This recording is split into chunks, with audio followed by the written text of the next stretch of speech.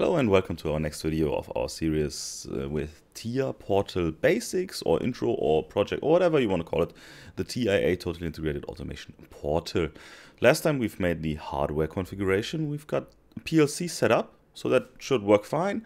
And now actually we want to talk about the little project we're going to do. It's going to be more and more, but for now we will concentrate on this beauty I just built. I'm sorry. It's not the most beautiful thing. It's very simple. Let me explain. So we've got this conveyor belt here, K1, and we've got workpieces, the green one here. The green one is our workpiece, and I want to put the green one on the conveyor belt from wherever, maybe manually put there or processed before. And as soon as it's put on the conveyor belt, B1, whatever that is, detects that the component is here. As soon as B1 detects this component, conveyor belt should turn on, right? Here, we've got a stopper. 1 and 1 here is a stopping mechanism. So depending on the process, for now we're not really going to use it. The component should stop here. For now, to keep it simple, as soon as B2, a sensor in the range of 1 and 1 here, detects a component, so right now, basically already here, because it's on the line, 1 and 1 should open. And as long as B2 sees a component, 1 and 1 should stay open. And now we don't see the component anymore. 1 and 1 will close again, not leaving any more components through, and we can go on.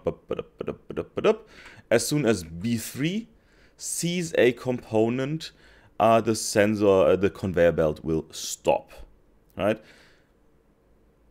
We'll see B3 is a little bit different than B1. We'll see about that. So that's the simple process. Right, we've got the component, put it here in the beginning, B1 detects it. Oh, I forgot the start button. As soon as B1 detects it, nothing happens yet. We have to press the start button, right? We press the start button, then conveyor starts. B2 detects the part, stopper opens, part goes on. It goes on all the time.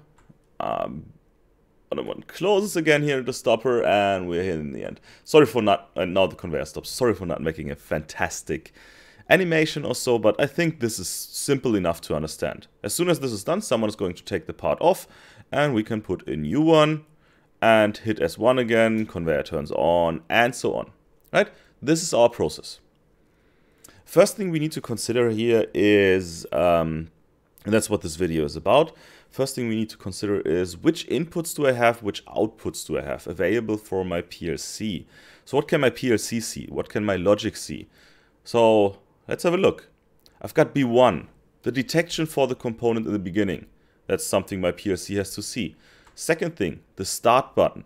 I press the start button. My PLC has to recognize that. B2, my PLC has to realize that there's a component in this position. And in the end, also B3, my PLC has to recognize that there's a component at B3 position. So those will be my sensors, right? Those are my inputs to my system. That's the first, right? I've got B1, B2, B3, sensor inputs, and S1 push button input. And which outputs do I have? What is my PLC going to activate or deactivate? Of course, I've got the movement of the green part here, which happens through K1. And I've got the movement of the stopper, which happens through 1 and 1. So I've got 2 outputs. 4 inputs, 2 outputs. Not too many. I've got a list for that. Pretty simple here. I've got K1. Not looking at the address yet, doesn't matter. K1 will turn on the conveyor belt. 1 and 1 will open the stopper. Those are outputs, right? Those are the outputs of our system. And I've got B1, B2, B3, which are all responsible for the conveyor detection of parts. And I've got S1, which is responsible for the start button, right? Which is the start button that we detected. Here's one difference that we can see between B1 and B3. B3 is active, sends out a logic 1, a logic high, whenever there's no component. So right now, nothing is on the conveyor belt. My PLC will see off.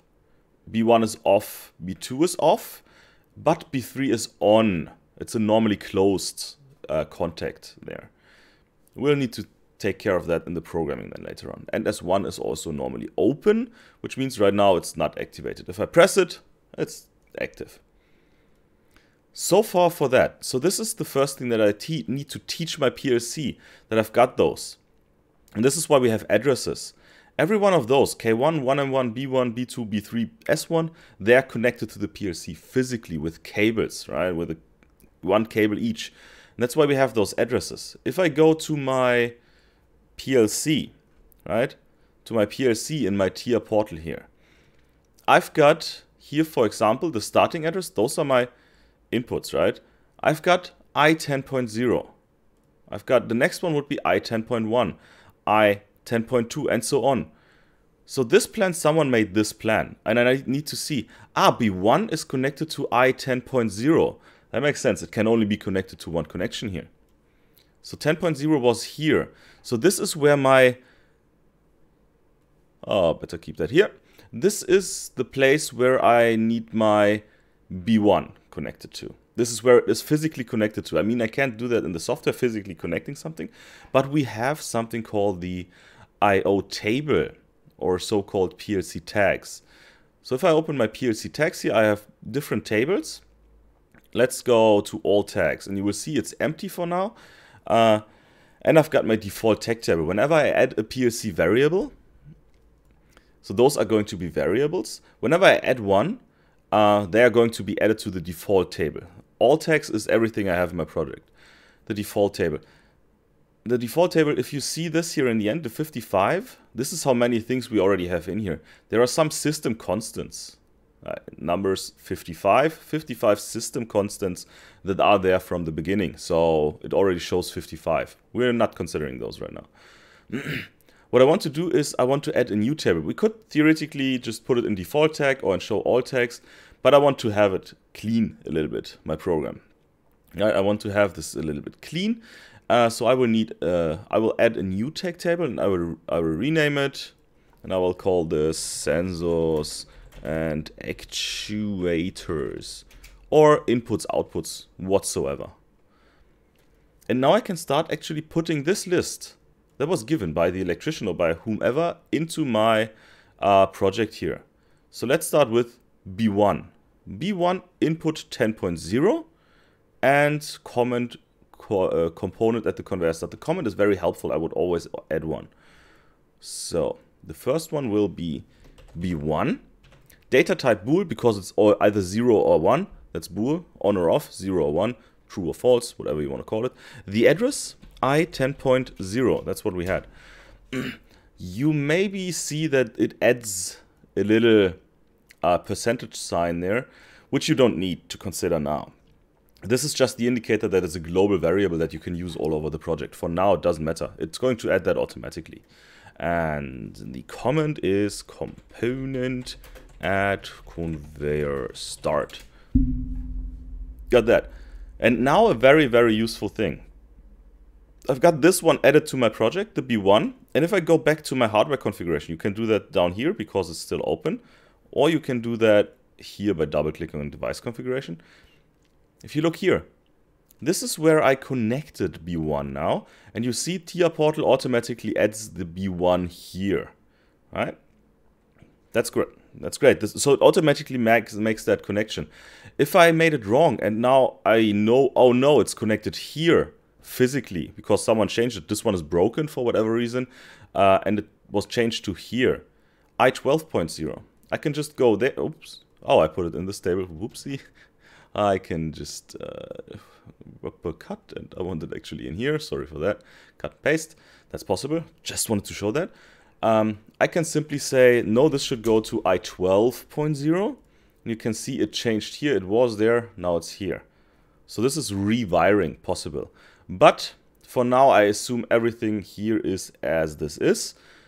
So B1 is 10.0 and so on and so on and so on. Nothing is connected to the first module here because those are analog inputs. We're going to talk about those later on maybe. So now that we know a little bit about this, I need to put this list into the TIA project. There are some ways of doing that. Either you type it down, which is probably the best way, or I have got an Excel list, an Excel file here pre-configured, right, pre-done, and I can read that. I can import this into my TIA project, right, if it's in the right format. I can just simply import that. I will do this now.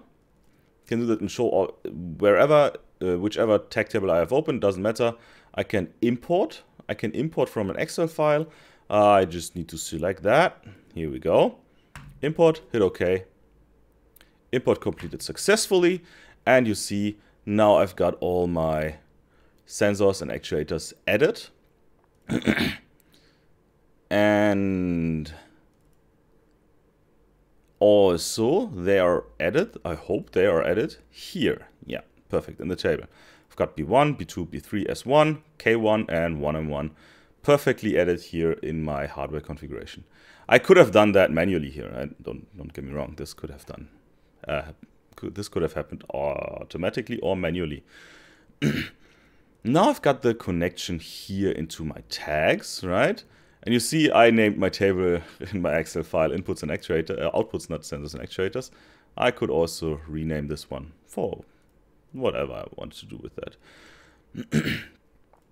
In the tag table, we can also restrict some accesses if I don't want them to be able, or an HMI or a server to be able to read those. I can restrict those accesses, right? I don't know why this was turned off because it's visible on HMI. I want to see that, of course, in my upcoming videos as well. So all that's left to do is actually taking this part. So we have this, right? The PLC knows where they are. What we need to do is putting the logic in there. So the program, if the green component here is in front of B1, I press S1 and it goes on and so on and so on.